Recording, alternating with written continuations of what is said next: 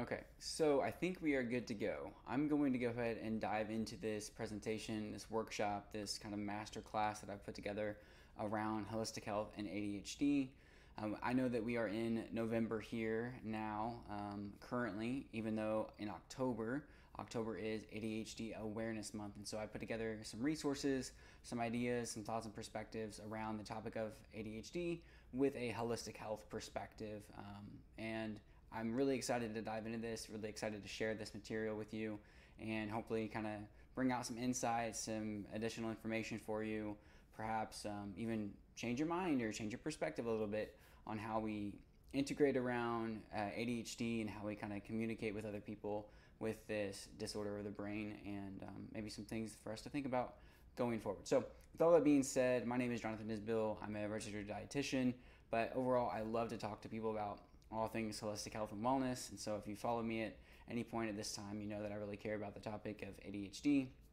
I own my own business of ZigZagNutrition, where I focus on nutrition and lifestyle wellness with people to actually help them improve their lives in an easy, kind of tangible, step-by-step process, incorporating nutrition not just from food, but nutrition as like a nourishing aspect of our lifestyle, from sleep to stress management to physical activity, to all the different areas of our health and wellness journey. Okay, so let me go ahead and jump in here. Okay, so what is ADHD? ADHD is a very interesting, not controversial topic at all, right? So everybody knows what it is. Everybody's super comfortable with the topic. It's not anything controversial. It's nothing scary, right?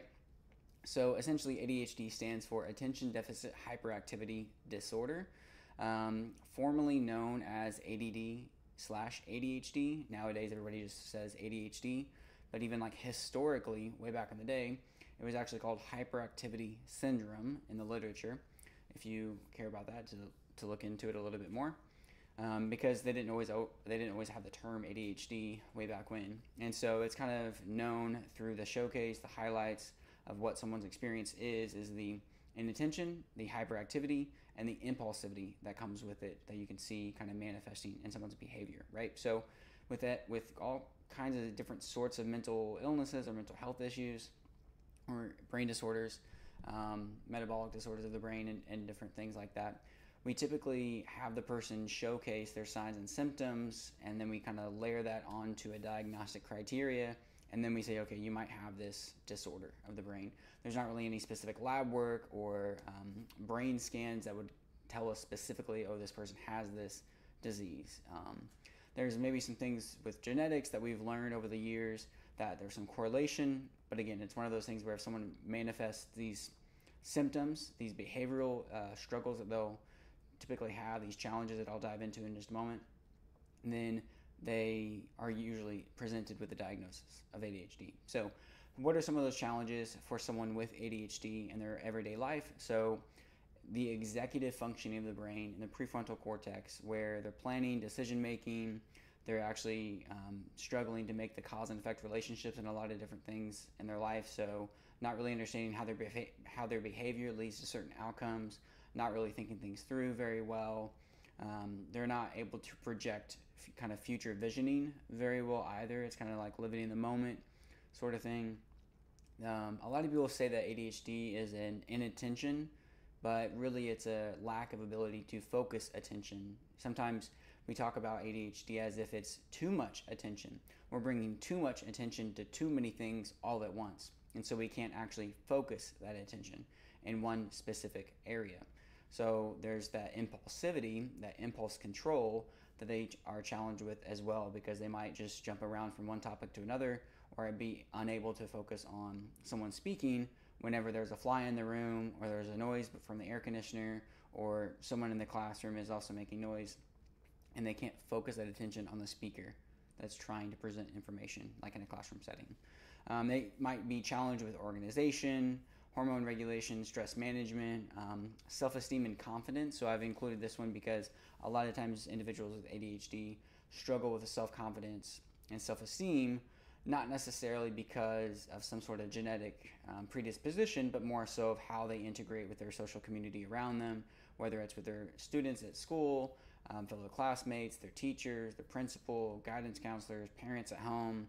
Oftentimes, individuals with ADHD come from some struggled relationships they've had to battle through their life, and so there's not always a lot of positive feedback and positive reinforcement from those relationships to build up that self-esteem for them, and so they are at a greater risk for things like anxiety and depression related to that social structure as well. So they might be challenged with hypersensitivity to light, sound, noise, kind of chaos of emotions in the room, hypersensitive to smells, fragrances. They might show that they have super hearing. They might be able to hear things more than other people, to where it's kind of an acute sound, but the volume's really loud for them. They might be able to hear things that others aren't. They might struggle with time management. That's a big one. People talk about time blindness with ADHD, meaning that someone does not actually have a reference for time. Whenever someone says 30 minutes, we can kind of have a sixth sense, so to speak, to say, okay, 30 minutes is going to feel about this amount of time. Individuals with ADHD struggle to, again, with that future visioning, they struggle to have that time sense of, okay, what does 30 minutes feel like? And so they can either kind of sit around and get anxious waiting for 30 minutes to happen, or hyper-focus into a certain topic and forget that 30 minutes even went by, and then they're late for the next thing on their schedule. Okay, so that's just kind of a brief overview. Again, there's other things that I've listed here, such as the blood sugar regulation as well to think about, but let's go ahead and move on. So ADHD, again, has challenges, but it also has a lot of strengths. And so in my mind, I think at large, we oftentimes talk about the challenges that people have with ADHD, but we forget to highlight and elevate the topic for those who actually have maybe a greater strength or a sense of creativity that other people don't. We forget to elevate them for their neurodivergent abilities, and we kind of like overlook them as we try to place them into a small little box. And I could go on and talk about that a little bit more down the road, but people with ADHD are typically very, very creative. They have this kind of innate ability to be adventurous. They have a sense of being a strong leader. They really don't want to take advice or take suggestions, recommendations from other people. They would rather lead themselves. They'd rather be more active, more physically active outside. They typically have a greater sense of connection to nature, and it helps them with their focus as well. And so they typically can find exercise or physical activity as a great boost of endorphins for them, a great sense of focus and dopamine that would help their brain. I'll dive into that a little bit more as well later. And so as you can see here from these lists, so sometimes their strengths can be really good at speaking. They would like to speak their mind often. And so with impulsivity, they might actually be really good speakers, comedians, preachers, things like that. They might be really good at problem solving because they can see a lot of different interconnected dots at the same time and see how they interrelate. And they're not necessarily going to overly focus on one thing at a time, but they actually can kind of acutely hyper-focus on each one and then see the big picture if that ADHD is well managed, if they've learned how to navigate and how to hone in on that skill. Whenever it comes to physical activity, they can have the potential to be really good at endurance sports because they have that drive, that they have a craving for physical activity, and they don't really tire out very quickly.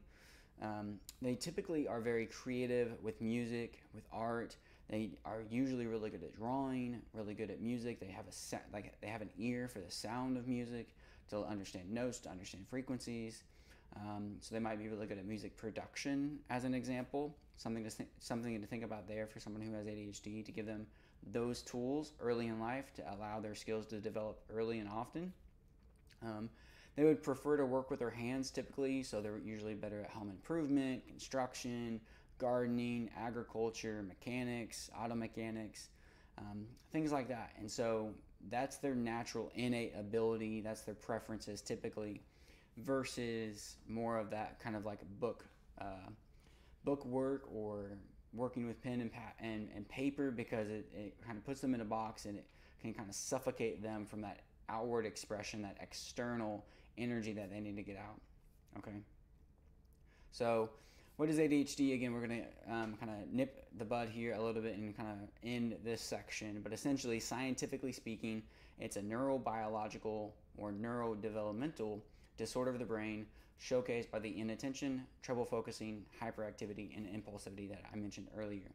So it's highly related to the brain and body's regulation on some key neurotransmitters, these chemicals that are messengers throughout the body and the brain. So you've probably heard of these things like dopamine, serotonin, and GABA, and those are dysregulated in the brain. Like I said earlier, it's historically described as ADD and ADHD, but now it's kind of grouped together as ADHD. And then leading physicians around the world have different perspectives on ADHD. Not everybody agrees exactly on how it's diagnosed, a certain kind of prognosis for ADHD as well. Different countries have different regulations, different protocols, different thoughts and theories on how ADHD is manifested, different ways on which we can give them tools, whether it's holistic lifestyle tools or medication management as well. And so different countries around the world actually might have a preference to send a child whenever they have some trouble focusing in school towards something like nature therapy or working with a counselor or working towards a different style of education that's more kinesthetics based, so it's more movement based, before they even have a conversation around medication, as an example.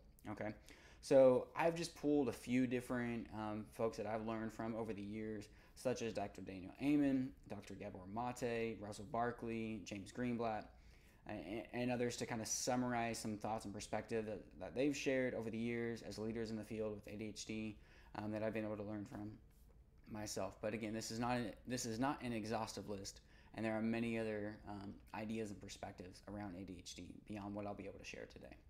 Okay, so to touch on Dr. Daniel Amen's work a little bit. So Dr. Daniel Amen, he's a pretty famous psychiatrist nowadays. He's really famous for the Amen clinics, if you're familiar with that term, and he has a really interesting brain scan technology that he's used over the years called SPECT. And that SPECT scan of brains, he's done that on hundreds of thousands of people, and at this point he's been able to develop a kind of pattern recognition from using the machine and just so much data behind the scenes to say, okay, people who come into his office who have mental disorders of the brain that have been diagnosed, they scan their brain and they've compiled that data to see patterns and correlations across the board. So from all of his data, he has other mental disorders, but specifically around ADHD, he has then categorized them in 7 different subtypes of ADHD based upon the pattern of the brain and its showcasing function under that SPECT scan technology. Okay, so those 7 different subtypes are going to be classic, inattentive, overfocused, temporal, limbic, ring of fire, and anxious. And this is something that I think is really, really interesting. If you want to dive into more information about this to see specifically what someone in your life, or maybe your life, yourself, if you've been diagnosed with ADHD or thought that maybe that was your situation, to learn a little bit more about these subtypes to see if it fits your situation or the person that you're thinking about in the conversation around ADHD. And Dr. Daniel Amen, he's a leading physician at this point globally, but specifically here in the U.S., and he's actually developed herbal, botanical medication and supplement protocols tailored to these different subtypes, depending on the person. Okay, so if you want to look into that a little bit more, just type in Dr. Daniel Amen 7 types ADHD, and it will come up. Okay, so talking a little bit about life with ADHD, like I said earlier, challenges with communication, anxiety. They really struggle with sleep. Oftentimes, they typically have the symptoms of insomnia as well, so they struggle with that sleep initiation. Their bodies don't have that really strong capability to initiate sleep, that sleep onset they struggle with to allow sleep to start with. The brain is always on, it's kind of always churning, always bouncing around in different directions, and so they struggle to initiate sleep in the evening. Due to many of the emotional sides of ADHD and how they might struggle with communication with friends or family or relationships, they might be at higher risk for depression and anxiety, and be challenged with emotional coping skills that they just lack themselves. So it's really important to have open conversation around feelings and emotions early and often in someone's life, and then give them practical tools to use in times of need before bad things happen. Okay. The other thing that I'll say here in this slide specifically is that they are at a higher risk of substance abuse and addiction because the brain is hungry for something to focus on. The brain is hungry for a stimulant, for something to hyper focus its lens of attention. Okay, so that could very well be a video game. That could very well be a siren going down the street. All of a sudden, that person with ADHD is hyper focused and they're willing to be the firefighter to chase to the scene to save somebody's life. That is what their brain is craving all the time. It's like a gift to the brain. They just love it. They just want to relish in that experience of just getting this flooding of dopamine to the brain, saying, hey, pay attention to this thing. Okay, and so that's the reason why maybe historically these individuals were thought to have a warrior gene inside of their gene coding that allowed them to maybe facilitate for the rest of the tribe or the rest of the village to be the warrior to go chase the hunt, the warrior to defend the tribe back at home, because they just had that alert system on a kind of hyperdrive all the time to where they were willing to chase, adventure, run, sprint, and defend if needed when the time called. And so their brains were kind of turned on, hyper-focused in that moment to really thrive and protect others and provide for others. And so depending on their situation, they are at a higher risk for things like food addiction, such as sugar, carbohydrates, extravagant flavors, such as from our favorite tortilla chips or flavored candies or flavored snacks as well. I'll dive into a little bit more information about that later on. But again, one of the other reasons why they might be at a higher risk for substance abuse and addiction is that a lot of people will try to do like a self-coping mechanism through marijuana or vaping, as an example with nicotine. They might also be struggling with that impulse control, right? So if they are impulsive and they're not able to future vision very well and see the cause and effect relationship, well, it's pretty simple to understand that they would be more susceptible to taking a substance quickly without thinking it through. And if someone offers them something, or if someone hands them something, or if they're in an environment where it's being offered around, they will impulsively take it without thinking ahead, try it, and then all of a sudden the brain gets a surge of energy, that flooding of dopamine or serotonin, and all of a sudden that person is hooked. The brain is hooked because there was no filter, there was no defense, there was no guardian to protect the brain from making that behavioral decision quickly in that setting. So they can be taken advantage of in a very easy way because they are more vulnerable to that because they don't have that filtering capability as well as what some other folks do. Okay, so there's many, many other layers to that I won't dive into right now. That's a very, very deep conversation that could last hours in and of itself. Okay. So again, touching on the challenges, now I'll touch on the skills and strengths. So artistic abilities, writing music, painting, drawing, music production, like I mentioned earlier, adventure and exploration. Oftentimes, if you take them outdoors and you put them with a group, they will want to be at the front of the pack. They will want to be the ones leading everybody else because they're going to get bored and anxious being in the back. They're going to be wanting to run in the front no matter what, and then tell everybody what the best part of the adventure is, and lead them on the best adventure as a group. Okay, they're really good at working with their hands, physical activity, endurance sports. Oftentimes, activities like swimming, running, cycling, and strength training specifically are very good activities for someone with ADHD because it's working all of the body movements and really pushing them with cross-functional training as well, because it's using both parts of the brain at different times, using different limbs versus just kind of like standing still in an outfield as a left fielder in baseball. Like I said, they're typically good at home improvement. And then as far as skills and abilities in school, usually speaking, they are better at math, chemistry, and physics than language arts, reading, or let's say something like social studies. Okay, so holistic health pathways with ADHD. My point on this subtopic here is looking at more of that holistic picture around therapies. Okay, so this could include ADHD specific coaching with an ADHD certified coach, which is a thing and it is growing tremendously. Highly recommend to look into that for adults, especially around productivity and an employer, and really allowing their strengths to come to the surface the most.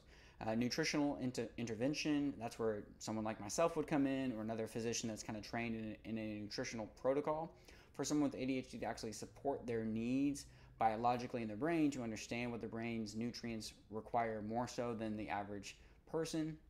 And then also looking at nutritional deficiencies as an example, or even like gut microbiome differences, because a lot of people with ADHD often struggle with forgetting to eat, forgetting to drink. They might struggle with constipation, not having a routine around nutrition, and typically they gravitate towards more of those extravagant flavors or sweetened drinks, high sugar foods, and other things that I could talk to you about, because of that lack of self-regulation, that lack of impulse control, and other things. Okay, then we could talk about physical activity as another therapeutic tool, and exercise, like I mentioned. High quality sleep, I can't emphasize that enough. Sleep is extremely important, as well as breath work and retraining proper breath through the nose and out through the mouth, as compared to mouth breathing overnight, or struggling with asthma or allergies and a stuffy nose in the middle of the night, which a lot of kids do, and that causes a stress response during the night and doesn't allow for high quality sleep. Okay, other modes of therapy would be CBT, EFT, EMDR. So as an example, look into those if you're interested in more therapeutic options. There's also neurofeedback and talk therapy and other things to think about. Okay, so life with ADHD. Let me just set forth a picture of some myths that I'm willing to bust, and some controversies that you've probably heard yourself, some statements that may or may not be true. Okay, so a lot of people think that ADHD is the same for everybody, but it's not. ADHD looks different in every single person. Yes, there are trends and patterns that we can recognize across the board, but it is pretty different for most people, okay, specific to their situation. Having ADHD doesn't mean you can't focus. Like I said earlier, it means that you can focus. In fact, you can hyper-focus. It's just the fact that you can't bring your attention to something specifically sometimes when you want it to, if you're not more interested in it. You have a lot of focus. You're focusing on so many things all at once, and so you can't focus that attention on one thing, but you can if it's well managed. ADHD is not just a childhood condition. A lot of adults struggle with ADHD. A lot of adults are actually diagnosed as adults with ADHD as well. In our modern life today, with technology and stimulating screens and flavors and technologies and advertisements and media, don't make it very easier. Doesn't make it any more easier for folks. Okay, so medication is not always the answer. It's also not the only answer for people, right? There's other lifestyle techniques to use. Not everyone with ADHD is hyperactive. Like I said earlier, there are other subtypes of ADHD where they may not showcase the hyperactivity. They might show more of the inattention. They might show more of the anger management side of things as well. ADHD often occurs with other mental conditions such as depression, anxiety, PTSD, and others. Short-term memory struggles are a daily reality. They might have long-term memory. They might have a struggle like forgetting where their keys are, forgetting where their water bottle is, forgetting homework, things like that, and that short-term memory bank. And then ADHD is affected by outside stress. This is really big because outside stress, outside of our body, in our environment, whether it's friends, family, relationships, home, school, work, all of those environments can be stressful for the ADHD brain to be overwhelmed by, and affects that memory and affects that attention, right? 3 times as many men are diagnosed with ADHD compared to women. Causes of ADHD have almost doubled in the cases of ADHD have almost doubled in the past decade and are only on the rise now. ADHD care costs approximately $42.5 billion annually. quite a lot if you think about it. That's not just the medication side of things, that's additional accidents, emergencies, loss of work, other costs involved from someone struggling with ADHD symptoms, and then kind of the effect of something that's happened behind the scenes for them. So some additional stats here for us to think about. So 10% of children between ages 3 and 17 years old are diagnosed. Rates, if you only look at boys alone, are much higher than just 1 in 10. Okay, that 10%, that 1 in 10 kids in a classroom, that rate is higher for boys. So the average classroom at school, let's say there's 20 kids in there, on average 2 of those individuals are going to be diagnosed with ADHD by the time they graduate high school. If you only put boys in a classroom and you only have 20 boys in a classroom, it's likely you're going to see 5 or more of those kids diagnosed with ADHD. Okay. By race and ethnicity there, as you can see, there's some skewed perspectives or some skewed statistics, with the Black non-Hispanic group having a higher propensity for ADHD diagnosis as compared to the Asian population, non-Hispanic, right? It's very interesting to think about whenever you have data that speaks to something being almost 5 times more in the Black non-Hispanic community than the Asian community. Is it because of education? Is it because of parent household dynamics? Is it because of demographics in the community? Is it because of an education style difference? There's a lot of things for us to talk about. We could dive into that more. It's a very interesting avenue of conversation to really explore. Okay. So other coexisting diagnoses, like I mentioned earlier, anxiety, depression, PTSD, anxiety disorders, behavioral problems at school, at work, in life in general. Maybe they're more highly provoked on the street with people saying something that they shouldn't. 85% of people diagnosed experience mild to moderate symptoms of ADHD. So not everybody has severe symptoms. Not everybody has a very severe symptomology to where they struggle with everyday life. A lot of people can find a way to self-manage through exercise, good nutrition, good lifestyle, stress management, good relationships, and other things. Okay, so I've told you all of these things, but I really haven't told you about myself or why I even care about this topic so much. So my perspective as a nutrition professional, I use food as medicine in my practice with working with individuals, families, kids, adults, everybody across the spectrum of age, right, in different demographics. So I have a master's in nutrition and dietetics. Great. Okay, cool. That's wonderful. So that means I went to school and I learned a lot whenever I was there. I got good grades. That's fine. So that's my background. But my real strong interest is actually helping people have practical tools, insights, and information and education and empowerment to help them live their best lives possible, right? So this is one of those areas that I feel like we don't talk about enough. It's overlooked. It's misunderstood. It's got misconceptions behind it as well and controversies. But I'm really fascinated with this area of ADHD because I think that so many people in our history have had ADHD, and they have been such innovators, such strong-minded willpower of individuals, strong leaders, strong dynamic entrepreneurs as well, that have led us in a very positive direction. Creative artists, music, drawing, painting, sculpture, and years past, 100 years ago, right? Thousands of years ago. These people have always been here who have this certain kind of brain neurodivergency, but it's only in our modern era that we poorly serve and we actually increase their vulnerabilities. We increase their risks because of our modern technology, because of our modern lifestyles, because of our sedentary lifestyles in America especially. So I'm really interested in this topic because I have a family, personal family that I've had who have struggled with ADHD. Okay, so maybe it runs in your genetic line.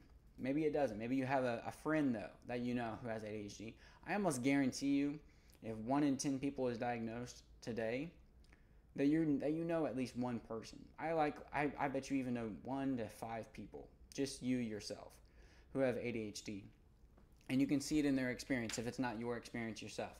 And yeah, we can joke and have fun and say, oh, that's just my ADHD if we forget our keys, or we can kind of joke and say, oh, I must have ADHD if I forgot that what I read on the news this morning, or if I forgot something at work, or if I feel like a squirrel and I'm jumping around from different topic to different topic. cool, it's fun, it's a joke, yeah, but not everybody has that fun experience saying that about ADHD. A lot of people feel challenged, poor self-esteem, poor self-confidence, really that mental battle with even the diagnosis. Okay, so I care about this topic a lot. I almost guarantee that you have somebody in your life who this is affected and they walk through this themselves. Okay, and my perspective as a nutrition professional is holistic. It's the whole person, their whole life, their whole mind, body, spirit connection, their physical, emotional, spiritual, social, cultural, environmental, wellness. That's all interconnected, okay? And I take the perspective in the nutritional realm alone around nutritional psychiatry, essentially how nutrition can be utilized to support the brain or support our psychiatry, our psyche, our character, our integrity, how we think about ourselves. Okay, and this is a really important field that's developing over the last 5 to 10 years in the areas of recovery, addiction, ADHD, autism spectrum disorders as well, and other areas. Okay, so I have other additional education in youth mental health. Certified in that in college. Took certification courses in environmental medicine. So yes, I understand. All of our water is filled with chemicals. All right. Yes, I understand. It's frustrating. Trust me. I know about it. Yes, a lot of workplaces that people go to for work, the air is bad. Okay, there's runoffs that the company is providing in the water. There's dioxins in the air. There's pesticides on our crops. And yes, I know all of those different things. And they all make an impact, right? So that's all to say. I kind of have some education behind the scenes to back up my perspective on these things. Do you need to listen to me specifically? No, not at all. We all have different kind of credentials, different life experience, different ways in which we've been able to kind of rise up with some insight and information in our lives. I'm not saying that I'm the person who knows the most.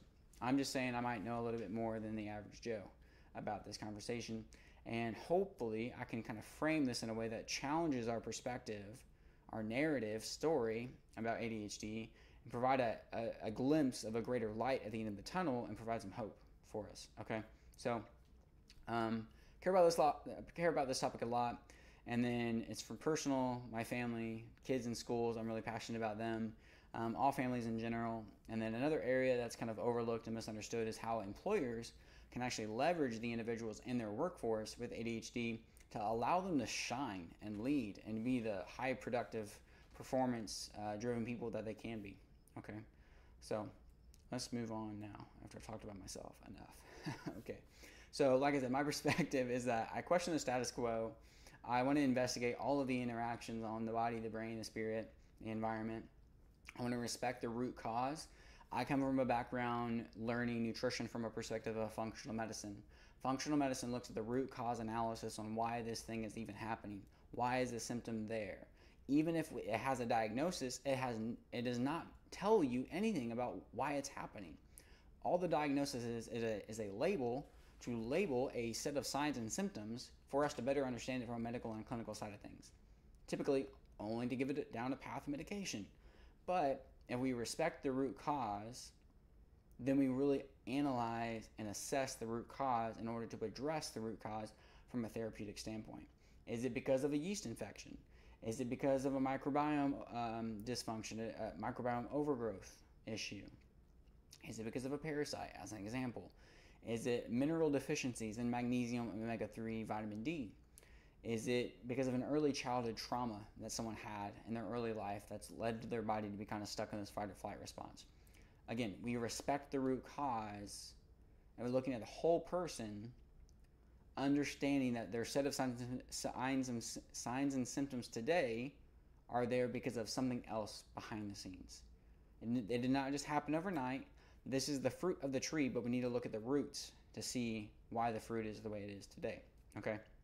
So we understand the underlying systems of the body, from nutritional psychiatry to metabolic disorders of the brain, to understand how all those different nutrients, how all the different hormones and neurotransmitters and the environment work together to develop the brain's status and overall functioning. We swim upstream to find out what is going on upstream for the effects that we see downstream. We see the downstream effects of the challenges in school with handwriting, the challenges in school with attention, but we swim upstream to say, okay, what is this kid having for breakfast? Okay, what does this kid's household look like? Okay, how was this kid sleep the night before? A lot of times people ignore those components. They do not swim upstream. They only see the downstream effects, and they never ask the questions of what's causing what we see today.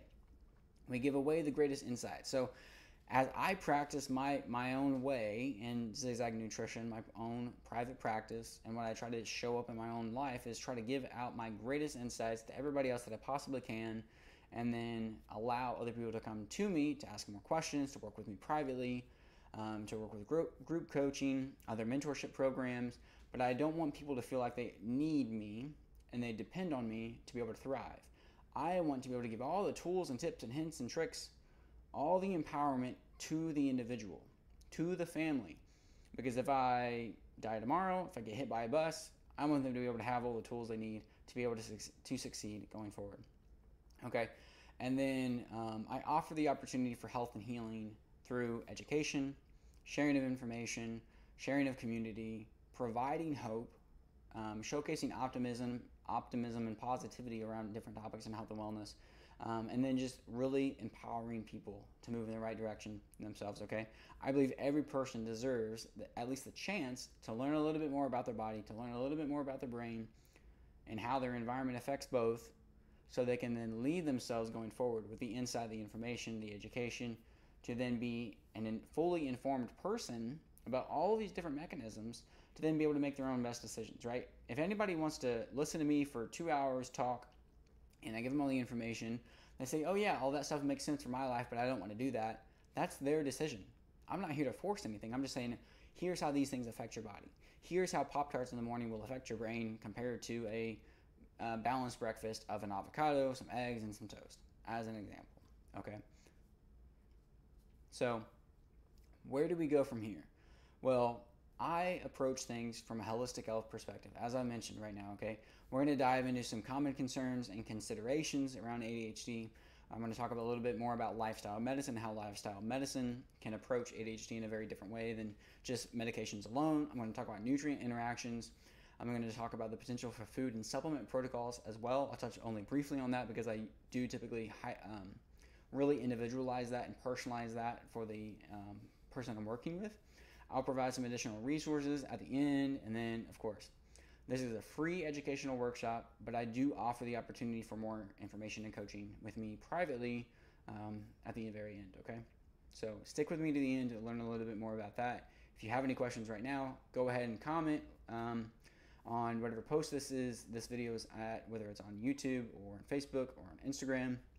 Let me know what questions you have specifically, and I will get back to you, okay? So lifestyle medicine is a practice of medicine that's really on the rise right now, because that's allowing physicians and health professionals to practice like they wanted to, versus kind of only being there for a script or medication management, right? That's how a lot of physicians have to practice nowadays. But lifestyle medicine is actually there from a preventative side, proactive side, and actually really reducing medication dependency and helping people improve their lifestyles to showcase, to manifest, to have the fruition of health at the end of the road as they adjust their lifestyle, as they nourish the soils beneath the tree, so to speak. So imagine the soil being our sleep, our nutrition, our movement, our healthy relationships and community, our stress management tools, our avoidance of different substances, our hope and positivity for the world around us, and that leads the tree to produce better fruit. But if all of those different areas of our life and wellness are dysfunctional, well, that's the reason why the fruit is rotting on the side of the tree. So ADHD and nutrition, it's, again, my kind of area of focus, right? So whenever I think about common considerations for someone with ADHD in the nutritional realm, I have to ask, are you eating enough? Are you eating on a routine? Are you having 3 meals a day? Because oftentimes people forget to eat, whether that's just because of their ADHD or the medication that they're on. Medication can also be an appetite suppressant oftentimes. And so you take somebody who forgets to eat already, then you give them an appetite suppressant, they forget to eat all day. And then all of a sudden, it's 2 a.m., they're up at night watching television, and they have a giant hunger overload. Very common. Then they eat a bunch of food, then they're up until 4, then they go to sleep, and then they sleep till noon the next day. Okay. Hydration. Are you drinking enough water? As I mentioned earlier, sometimes there's these layered experiences with people with ADHD where they're hypersensitive to smell, taste, sound. Sometimes there's some sensory difficulties with certain foods, whether it's certain textures, mushy consistencies. Maybe they had a food with other textural contrast that's going on, like macaroni and cheese is fine, but macaroni and cheese with chicken makes it very different, or macaroni and cheese with broccoli makes it very different, and so they struggle with those sensory difficulties. You might see some picky eating as an aside with that. Poor food choices overall, usually, because their brain is hardwired for some sort of stimulating experience, right? So whenever you hand someone with ADHD Takis that are an extravagantly flavored tortilla chip snack, it's a very stimulating brain endorphin release that person can experience through that snack that the brain is craving, that the brain is longing for all the time, right? So that snack offers the brain that response, that relief, and then that brain remembers that, and it wants that again and again and again and again. That's just one example. You can say the same thing with sugary drinks. You could say the same thing with different foods. I could talk about gluteomorphins and casomorphins and how those are morphine-like receptors, how they impact morphine-like receptors in the brain, and then overstimulate for cheese and dairy and breads and pastas and tortillas and things like that. They're susceptible to ultra-processed foods, right? So this is American food. This is all of the wonderful American food that we've been able to develop over the last 150 years through manufactured factories, right? So we take all of the wonderful food that's just provided to us as creation, right? This is creation among us with real whole food. And then we take all the nutrients out of it, we run it through all these different manufacturing processes, then we provide additive ingredients to it, and then we say, hey, buy this from the grocery store, right? So I'm being a little bit cynical here as a sarcasm, but they're sensitive and susceptible to ultra-processed foods because these foods have been designed for overconsumption. These foods have been designed for hyperpalatability. They have been manufactured for you to overconsume them and for them to not work with your brain's self-regulatory pathways. They overdrive, they overstep your brain's self-regulatory pathways. Your brain does not know how to respond to a bag of potato chips. Your brain does not know how to respond to a Pop-Tart to say, I think I'm full. It is not biologically designed to do that. Those are new foods in the last 250 years, in the last, 100 years, let's say, compared to the thousands of years that humans have been here, all right? Our genetics have not adapted to things like that, and they likely never will, all right? So they are typically symptoms increase with sugar, dyes, colors, flavors, artificial ingredients. Oftentimes people with ADHD have a hypersensitivity to different food allergies, food sensitivities as well, corn, wheat, soy, gluten, dairy, sometimes oats, sometimes strawberries, tomatoes, bananas. Sometimes there's like random things that come up on people's experiences too, right? So maybe I mentioned gluten. Gluten's another big one. Constipation concerns for all the things that I mentioned so far. And if we think about ADHD from an inflammatory standpoint, inflammation in the body, inflammation in the brain, that leads to poor digestion, that leads to leaky gut, that leads to the inability to actually digest and absorb our nutrients properly, delayed gastric emptying, especially with the appetite suppressant medication, forgetting to eat. Then the person does not have a routine with regulatory bowels, and then they deal with constipation. Medication interactions, it's kind of self-explanatory. Medication impacts ADHD. All right, common nutrient concerns. And yes, I know I'm going quickly through this presentation because I want you to be able to get a lot of the information here today for free, right? This is a free workshop, so I'm going to provide you, again, with all the information that I can in this presentation, hopefully without trying to overwhelm you too much, but maybe you can go back and rewatch it or take notes or put it at half speed or something, or just follow up with me personally to ask me more questions, right? And then share with the community, right? Because we all have different questions, we all have different perspectives and different experiences, and so if you have a question to ask that question, because I guarantee you somebody else in the community has that same question, all right? So Common nutrient concerns I mentioned earlier: magnesium, vitamin D, B vitamins, specifically methylated B vitamins, compared to the synthetic B vitamins that you might be able to find from a multivitamin or fortified foods. Zinc, iron, copper, strong minerals that the body needs, that the brain needs. Individuals with ADHD are typically deficient in all of these things that I mentioned in this slide. They are typically deficient in magnesium, vitamin D, B vitamins, zinc, iron, copper, omega-3 fatty acids that are very helpful for inflammation, driving down inflammation, amino acids, which come from protein foods, and fiber. Herbs and supplements in ADHD. Okay, so this slide has a lot of information on it, right? Am I going to talk about all these different things? No. I highlight this to tell you, hey, there are other things to think about. ADHD is not a deficiency in Ritalin. ADHD is not a deficiency in Adderall. So, yes, some people use herbs and supplements to help support their brain's needs of nutrients. We could talk about valerian root, how some people chew on valerian root to help them sleep at night. We could also talk about chamomile and passion flower tea, which can also be very soothing. We can talk about SAMe and 5-HTP that can help the brain relax at night before bed. We can talk about saffron. A little interesting fun fact here with saffron literature and the research: saffron works on par, from the research, it has worked on par with some leading ADHD medications such as methylphenidate. So in the literature, saffron was placed in comparison groups with a saffron extract compared to methylphenidate. And the results showed saffron provided the kind of on par results for reduction in symptoms of ADHD compared to methylphenidate, which is a leading ADHD medication. But saffron came with no extra side effects. Methylphenidate comes with lots of different side effects. Okay, that doesn't mean that medication can't be part of the picture. I know my perspective might be a little bit more biased here, just because I'm a fan of all things natural health and wellness. So I don't mean to discount medication. I don't mean to say that it can't be part of the picture. But there are other options that come with less side effects. There are also other supplements, such as some of these amino acids that are here, such as L-tryptophan, L-tyrosine, L-theanine, that can be helpful, right? I touched on amino acids earlier. Yes, I think a lot of people with ADHD benefit from going on an omega-3 supplement, as an example.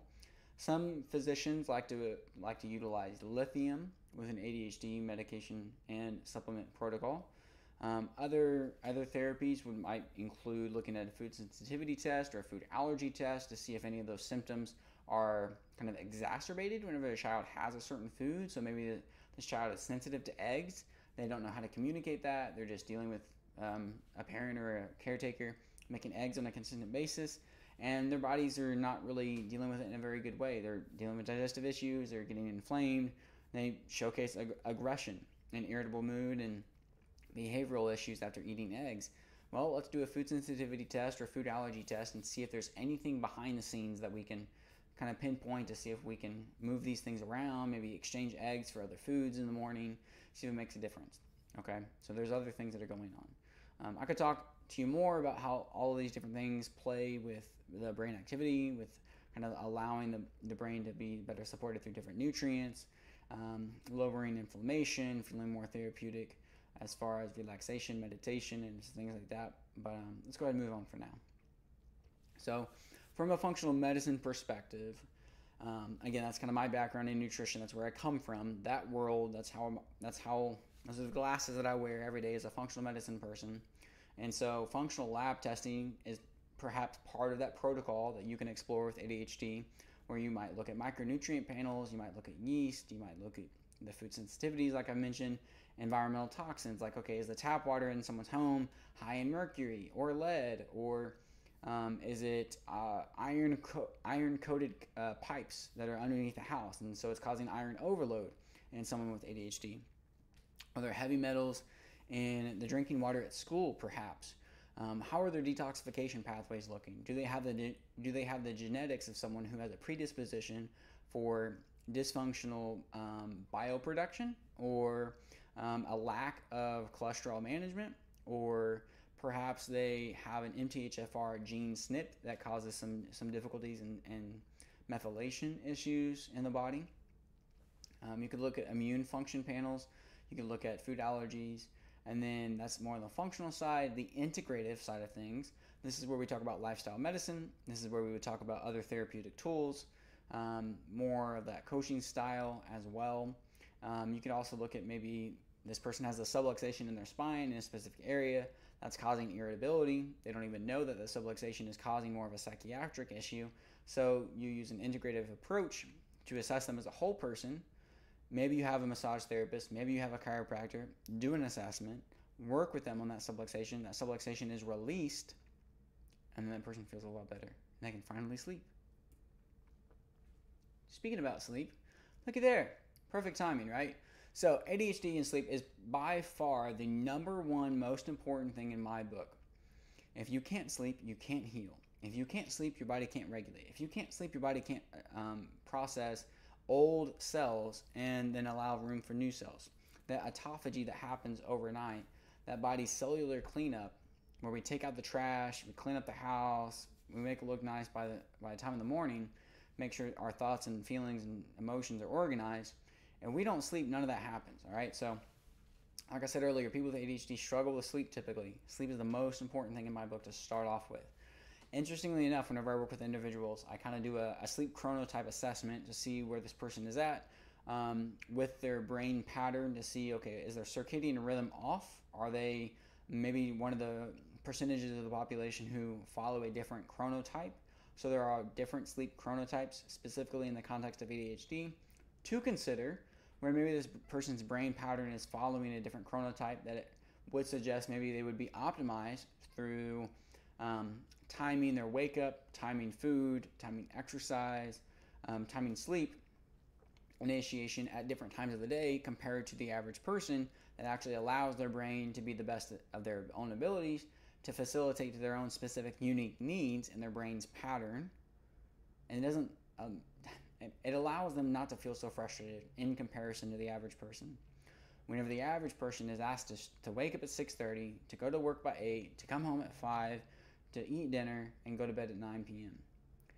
The person with ADHD doesn't really want to follow that routine. Honestly, they usually don't, okay? So, in comparison, if you can allow someone to understand how their brain is uniquely designed to function in XYZ way, it gives them a better margin to say, okay, this is me. This is how I can be most productive. My most productive time is actually 8 to 10 p.m.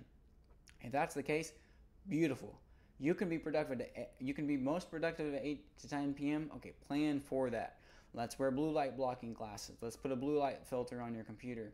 Let's allow your lights in your home to be dimmed. That way you're not projecting your sleep pattern to make you awake at 2 a.m., right? But use that productivity hack to your advantage and to know your brain best. With sleep as well, we can talk about exercise routines and different supplements to help that person sleep best, because sleep is so important. ADHD and exercise. So let's see here. Okay, traditional cardio can be helpful to people with ADHD, can be very good at endurance sports like I mentioned earlier. Most people with ADHD find at some point exercise is like the best drug for them. And I don't mean that in a negative way. I don't mean that in a crude way. I mean that in a very authentic way. Like, they typically will end up loving exercise if they allow themselves to use exercise as a therapeutic tool for the brain long enough. It might stink in the very beginning. It might be hard to get that routine set. But once you allow for that endorphin release to happen to the brain through exercise, time and time again, it becomes very, very beneficial for the brain. The brain starts to crave it over and over and over. They usually really enjoy it, and it can be a very therapeutic tool for them, okay? With exercise, thinking about outdoor activities, sports and competitions. Whenever you're outdoors, you can also get some additional sunlight for vitamin D. Sunlight also helps the brain regulate dopamine and melatonin through sunlight interactions through our eyes. And then other cross-functional activities, like I mentioned earlier in our presentation today, that swimming and tennis, as an example, with kind of like lateral movements using multiple different parts of the body at the same time, can be beneficial to get the brain active in multiple regions. And believe it or not, these individuals on the right side of this slide, Michael Jordan, one of the most famous names around the world as an athlete, Shaquille O'Neal, Karina Smirnoff, Michael Phelps, Simone Biles, Magic Johnson, Muhammad Ali. This is just a brief list of individuals who have had ADHD diagnosis who are world-class athletes, multiple gold Olympians. So if you think that you have ADHD and you can't be a leader, you think that you can't function at your best ability, that you can't be a high performer, you are wrong. This is just a brief example. ADHD in nature. Okay, nature is another therapeutic tool that is like foundational. So in my book, like sleep, exercise, nature, all extremely wonderful therapeutic tools, no side effects, right?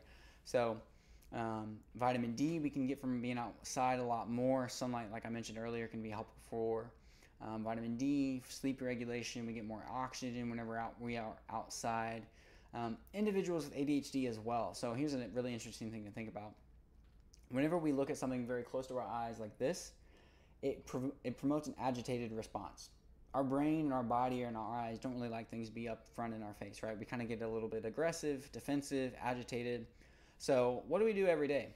All day. We look at screens. We look at screens right here in front of our face, right? That's not at all what our brain is designed for. So individuals with ADHD are more susceptible to screen addiction, yes, but also, if that is the case, they are much more benefited by having screens put away. Having what I call optic freedom. Whenever we go outside, we look in far distances, we go to a mountain and we look out for miles and miles and miles and miles. We go to a beach and we look out across the sunset or sunrise for miles and miles and miles and miles and miles. That's called optic freedom, okay? And then optic freedom communicates to the brain, look at all this open space. Wow, there's miles and miles and miles and miles of safety. Wow, there's miles and miles and miles and miles of security and comfort and relaxation. And I don't have anything to be worried about right now in this moment. So there's a reason why our brains and our bodies and humans across time have always enjoyed those moments of optic freedom, to look out far, okay?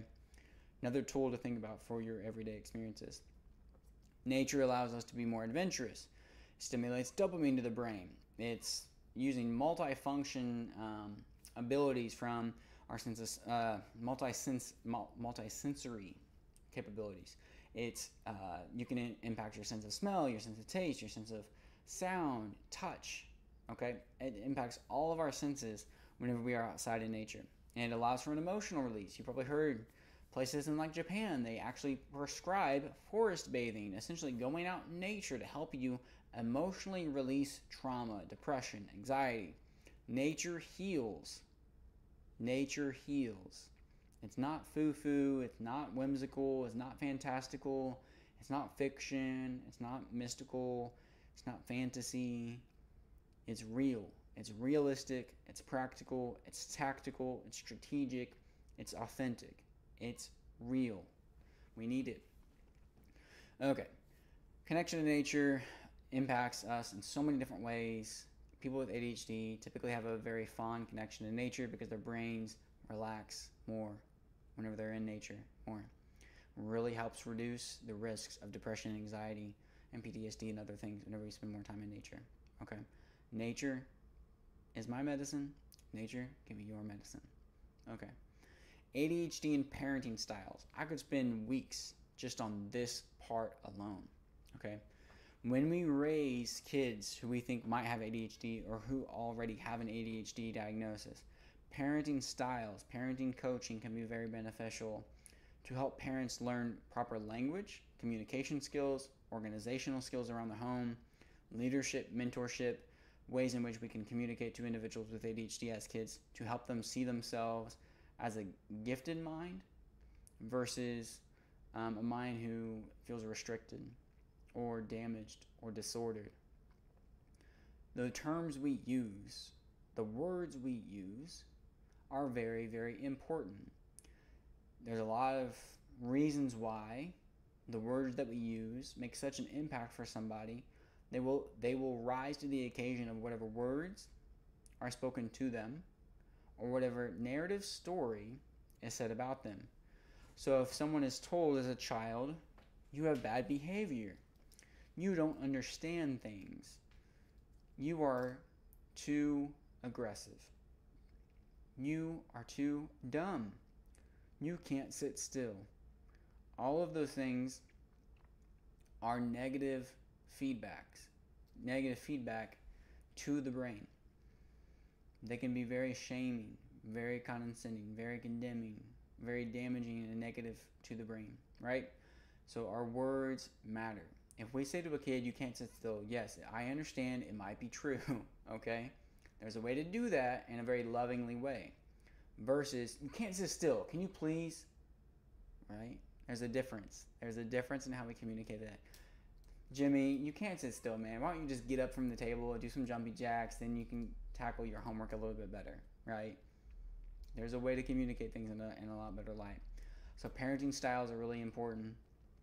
In this slide, I have a column, one column on the left, one column on the right, in different ways in which we can kind of analyze parenting styles, just as a brief example, right? So some parents are hypercritical, they're disorganized, they have high expectations, they have maybe trauma in their own background, right, that they're trying to work through, that they're trying to kind of work through as parents themselves.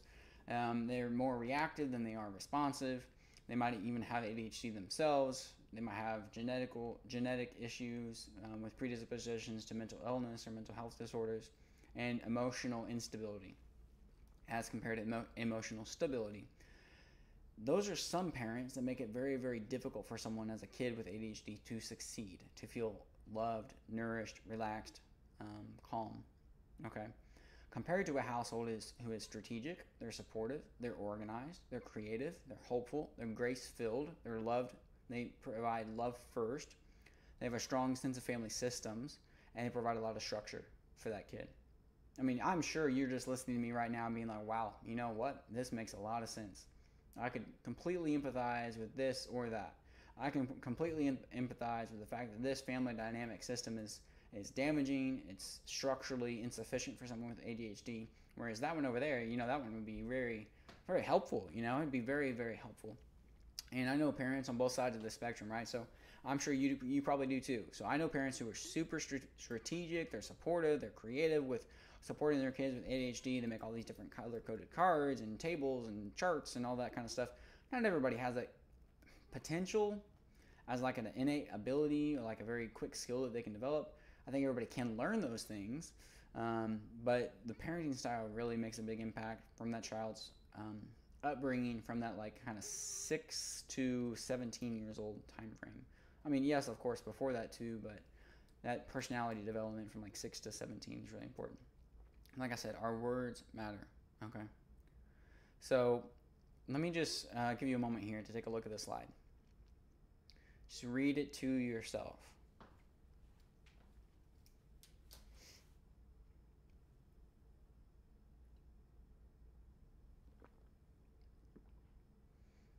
How many names do you recognize on this list? I don't know, there's maybe 30, 35 different names on this list. I bet you can recognize several, right? John F. Kennedy, Justin Bieber, depending on your generation, maybe you're a fan of Justin Timberlake, maybe you're a fan of Michael Faraday, from a Faraday cage perspective, if you know what I'm talking about there. Maybe that's an inside joke. Maybe it's astronaut Scott Kelly. Maybe you're a really big fan of astrology and space travel. What about Benjamin Franklin? I'm sure you probably know about Benjamin Franklin, right? What about Galileo? Leonardo da Vinci, Wolfgang Mozart, John Lennon, Will Smith, Woody Harrelson, Zooey Deschanel, will.i.am, Johnny Depp, Channing Tatum, Emma Watson, Ryan Gosling, Walt Disney, Heidi Klum, Simon Cowell, Mel B, Howie Mandel, Bill Gates, Nikola Tesla, Isaac Newton, Jamie Oliver. What about Howie Mandel, Mel B, Simon Cowell, Heidi Klum? What do all those people have in common? They are all judges on America's Got Talent. And these are all highly talented people who have ADHD. Believe it or not, all of these individuals on this list have been supposedly, I found tons of different lists online, so I corroborated this as much as I could. But all of these people have been diagnosed with ADHD. And all of these people are extremely successful in their careers. So, as I mentioned earlier, if you have ADHD or you know someone who has ADHD and you feel shame and you feel guilt and you feel lousy, well, guess what? There are thousands, hundreds of thousands of people around the world who have ADHD who are extremely successful. There's been books written about people with ADHD who actually have been able to leverage their ADHD to have an advantage in the marketplace compared to a disadvantage. It's all about the stories that we tell ourselves. It's all about the narratives. It's all about the storyline. Back to that reason for parenting styles. There's a reason why parenting styles is so important. If you are brought up in a positive vocabulary household and a positive narrative storyline, you have a lot better chances at finding success than your peers who were brought up in a negative household. Some of these individuals might be a little bit more eccentric. I'll give you credit there, such as Nikola Tesla, Louis Pasteur, Isaac Newton, Alexander Graham Bell, Benjamin Franklin, Albert Einstein. They were eccentric in their time. You know what? But they were extremely innovative. They were extremely deep, kind of like more philosophical thinkers about one specific obsessive topic at one time. And that ability to obsessively hyper-focus on one topic at a time, maybe not care about what their hair looked like, maybe not care about what their dress looked like, but they were super focused on that one topic, and that's the reason why they were so innovative. That's the reason why they were able to change science for the rest of us, for the rest of our earthly years here. Okay? So as I mentioned earlier, people with ADHD can be highly creative, from music to music production, to art, to comedy, to dance, to alchemy even, mechanics, acting. ADHD can be extremely beneficial for individuals who have a leadership potential. People with ADHD can be really strong at science and innovation, like I mentioned earlier, right? They have a very strong moral and ethical code oftentimes. They're hypersensitive to people's emotions. They oftentimes want to make everybody happy, so they might be a better diplomat. They might be a better support tool to actually listen to what other people think, you know. With their connection to nature, they might actually care about the environment in other ways that other people don't. People with ADHD can be highly motivated whenever they get into that hyper-obsessive state, right? They can be perfectionistic in a way that allows them to be somewhat obsessive in a negative way sometimes, but also perfectionistic in a way to where they're not going to finish the job until it's done.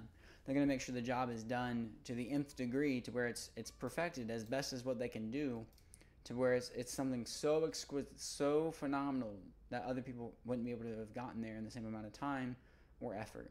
Okay, they can be eccentric, like I said, with the out-of-box thinking, but you know, that out-of-box thinking helps us really challenge that status quo and really help us lead out of preconceived notions, out of some sort of a formidable form of a box that we were in the past, and changes the dynamics of science or art or healing or our understanding of the world at large, that allows us to really leap forward in economy, leap forward in capitalism, leap forward in understanding science and how this world really works, right? That out-of-the-box thinking is one of the best benefits of problem solving, because you can take an out-of-the-box thoughtful perspective on something and really come up with a really novel, innovative idea. All right? So ADHD and nutrition, the environment is very important as well. Okay? So talked a lot about the upbringing, the positive reinforcement, the positive feedback with somebody with ADHD in their environment, in their upbringing, at home, at work, at school, but also their environment around nutrition is also very important. So as a kid in school, in home, keeping them involved is very important. That can help them have better health behaviors as they get older. Again, the more senses that we can involve, such as taste, touch, sound, smell, cooking is one of the best ways that we can do that, where it actually engages all senses. There's not many other tools or techniques or educational models that work in this way, because you don't really taste a pencil unless you put it in your mouth. You don't taste an eraser. You don't taste your art unless you're using, I don't know, Cheerios for art, in which case I would suggest you don't, because Cheerios are high in glyphosate, as an example. But the environment matters. So keeping them involved can help their health behaviors down down the road in the future. Ensuring there's a safe and comfortable environment, allowing them for more fun, freedom, and learning, and adventure with cooking, with food. Avoid high pressure situations. Avoid highly restrictive situations that really suffocates their energy, that really suffocates their brain, causes them a lot of stress and trauma. Teach them how to listen to their brain and their own body around food decisions, food choices, food cravings. Listen to their own innate ability to tap into their own intuition. People with ADHD typically have this like hypersensitivity with intuition as well. They can be really good cooks. They can be really good chefs. They can be really good with kind of understanding food dynamics as well. Okay, teaching them how food affects their mood can be really important too, such as like, okay, so how do you feel after you've had this meal? How do you feel now compared to like yesterday whenever you had only ice cream and cookies after afternoon as your afternoon snack compared to this wholesome almond butter plus blueberry sandwich or something? Okay, we're not asking for perfection with our kids. We're not asking for perfection with our adult friends either, hopefully. We're just trying to equip them for the future. So again, we're just trying to stay relaxed. We're just trying to equip people. We're just trying to have fun. We're just trying to be creative. We're just trying to give people nourishing food. I'm like, hey, this is what we're doing. We're gonna have some fun, and then we're gonna be done. So here we go. Load up on all the great foods in the home. Try to leave all the quote unquote junk foods or artificial foods outside of the house, because once it's in the house, it becomes habits, right? So load up on all the good foods, all the colorful fruits and vegetables, all the real whole foods of different plant-based proteins like nuts and seeds, beans and legumes, different animal-based proteins like eggs, seafood, chicken, turkey, things like that. Interrogate your own relationship with food as an adult, as a parent, as a guardian, as a caretaker, as a teacher. I really want us to think about our own relationship with food. How we think about food, how we feel about food, how we talk about food, how we integrate with food in our homes, because that makes an impact on our kids. It makes an impact on how they think, feel, act, integrate, and believe about food in their own life. Okay? So just think about that. Interrogate your own perspective. See where you're at. If you need some help talking about that, let me know. Talk about that on a regular basis. Food choices. Try to focus on the real whole foods, quality proteins over quantity proteins, right? So we can get a bunch of different kinds of beef jerky, we can get all kinds of different protein shakes, but those are probably lower quality than higher quality wild-caught salmon or nuts and seeds that are organic, non-GMO oats or non-GMO other protein sources, healthy fats such as olive oil, avocado, olives, eggs, other things to think about. Lots of different colors, either rainbow. Maybe just not have a box of Fruity Pebbles or the bag of Skittles as an example, but try to include lots of different colors in your diet, because different colors equal different nutrients. So try to incorporate a rainbow plate throughout the day. Avoid refined grains. Avoid added sugars. Avoid anything artificial. Anything artificial. Dyes, colors, sweeteners, preservatives. Anything artificial. Finger foods, kids love. Finger foods, adults love, right? So whenever we're kids, we grow up with chicken nuggets and french fries. Then whenever we are adults, we go to a different kind of restaurant, and then we have chicken wings and potato wedges. It's essentially chicken nuggets and french fries again. And so finger foods, people love them at all ages, right? From the time that we're toddlers to the time that we go to a nursing home, and we're treated like toddlers again, right? So everybody loves finger foods. Just try to keep it creative. Try to keep it exciting. That way they don't get bored. Like I said, if you keep them involved, they'll typically be more directive to lead themselves. So just give them a chance to do that. Learn their palate. Learn their palate to say, okay, what are their textural sensitivities here? What do they really like from the textural standpoint? What kind of flavors do they really enjoy? What kind of foods do they really enjoy? What kind of styles of eating do they really enjoy? Maybe they really like the soup style. Maybe they really like noodle style. Maybe they really like a stir fry or a salad or a sandwich or a smoothie. Maybe they really like any of those styles of eating, and so we can incorporate healthier foods according to that style that they already enjoy, and then focus on diversifying their diet with real whole foods in a way that makes sense for them and their own preferences. Okay, so I'm giving you like prime time gold right now. All right, this is free content, free education. That's like prime time gold compared to signing up for, I don't know, this is probably worth $350 for most people. So take notes, okay? Take notes, ask me questions, let me know how I can help with any of these different insights for you and your own personalized approach with your kids at home or your own family or you as an individual, okay? And then last but not least, watch out for food sensitivities. Just keep a log, keep track. If your kid starts to act a little bit outrageous or be behavioral issues after a certain meal, be like, okay, what do we have today? All right, keep that in a log, see if it happens again, keep a log, ask questions, see if you can find any correlations and pattern recognition, okay? All right, ADHD and different forms of therapy.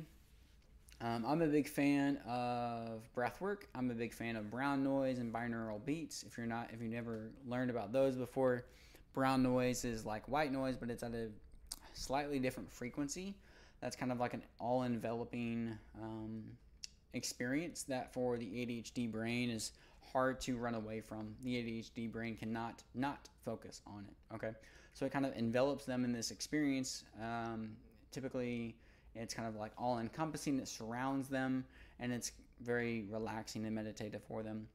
Binaural beats are essentially just beats that you can find that act on different ears independently. So binaural beats can be helpful. Look into like YouTube videos, music soundtracks, or they have different apps that you can actually listen to different binaural beats as well to keep that brain engaged in different ways. Nowadays, there's actually other things like ADHD video games that kids can play for neurofeedback training, brain games. There's different apps to help promote focus, to help promote attention, to help promote memory. Last but not least, I'm going to mention float tanks. Do you know what a float tank is? If you don't know what a float tank is, pause this video, go look up on Google, go float tank, all right? Go look into float tanks, see what it is, and be like, oh, okay, that's what a float tank is, and then come back. Okay, now that you're here, a float tank is a really interesting thing that you can go experience. So you sit in this tank, and it's typically filled with salt, and then you float. For people with ADHD, for some reason, it's kind of like it knocks them out. It makes them sleep. Their body has no gravitational pull. Their body has nothing to grapple onto. So it desensitizes them from the world at large that's constantly stimulating them, that they're holding onto, and their body is finally able to disengage. And they fall asleep, or they relax, or they sit with their thoughts in a way that they've never been able to sit with their thoughts before. Highly meditative, highly relaxing, another tool in your toolkit to think about. Throwing into another variable to throw in there. Okay, so ADHD and blank. What else can we talk about? Do we want to talk about blue light? Do we want to talk about light therapy? Do we want to talk about saunas for detoxification? Do we want to talk about genetics? Do we want to talk about sugary cereals? Do we want to talk about water? Do we want to talk about aromatherapy for ADHD? You tell me. What would you like to talk about, friends? I am here to answer any questions to the best of my own abilities. We can talk about books. We can talk about ways in which we can communicate to people. I'm here, so ask any questions, okay? I am here to help. In fact, I am only here to help. That is my only and primary objective. I'm only here to help. So, if you have additional questions, let me know. I'm a busy person, so if I don't get back to you in 24 hours, give me some grace, some peace of mind. I will get back to you as soon as possible, and I will answer your questions. I might give you a call. I might ask for further information before I try to answer your question better. Ask me your questions. If you need extra help, I do have some opportunities for additional services, additional ways for coaching, additional ways to navigate nutrition. My business model is ZigZagNutrition because I believe that we zig and we zag and we adapt and we adjust as we learn more information about our own personal lives and the lives of those around us. And it's a framework of learning and educating, but hopefully the pathway is up and to the right. Hopefully we're moving in this direction as we zig and we zag and we learn to adapt along the way. Okay, so that's my perspective. You learned a lot about me. You learned a lot about ADHD. and all the many wonderful, extravagant, remarkable plethora of tools that we have available to us besides medication. I am not a pharmacist, nor do I want to be a pharmacist. Okay? So I have no idea if your medication or a medication is going to be the best option for a kid. What I can tell you is that medication is not the only option. It can be an option. It can be a very helpful option for some people, actually. And they don't ever have any challenges. And they don't ever go on that ADHD roller coaster. And they just are, honestly, sometimes just the outlier, though. They are the minority who don't battle with a lot of different side effects. And it's well managed. And they don't go through a lot of stress. They don't go through different medication management where they have to go on different dosages through puberty or things that change as they get older. But again, that's the minority. Oftentimes there are side effects. So I'm a fan of working complementary to other physicians, to other services, to other types of treatments, right? So I'm not here to demonize one option. I'm here to say, hey, let's just sit down with all these different toys in front of us and let's build a remarkable, beautiful future together. Let's sit down with Legos and Lincoln Logs and magnetics and Bionicles and whatever else we can think of, right? Let's sit down with all of those toys and all of those tools and all of those tips and all of those trinkets and opportunities, and let's build something together that's going to be best for you. That's where I come into this.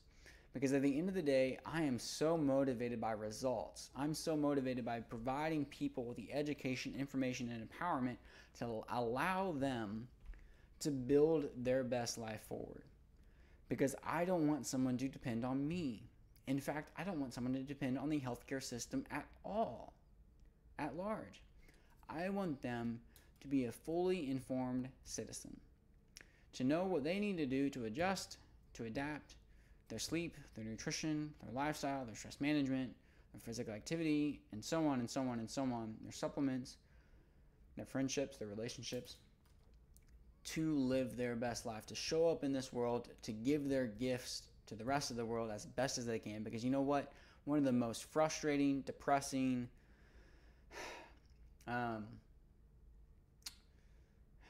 it's really, really sucks. And to see somebody not live up to their full potential, right? So many people with ADHD, whether it's because of an environment, because of a personal perspective they have about themselves, they are not given the chance to live up to their full potential. And if you or someone you know is a loved one, friend, or family member who has ADHD, I can almost guarantee you have seen them shine. You have seen them be a remarkable theorist or thinker, or creative or tinkerer.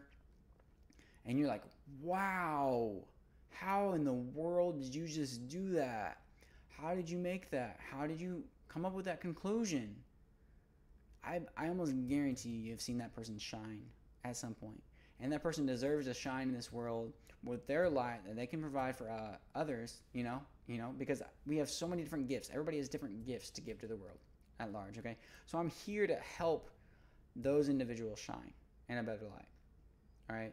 So I do have some options here. If you're interested to sign up for more information, to sign up for personalized coaching, maybe you're interested in additional testing, maybe you're interested in looking at different supplement protocols, or you just want me to look at kind of some biomarkers that you have for some labs, or want some recommendations around supplements, considering like maybe what you're taking now, or maybe adjustments you might have.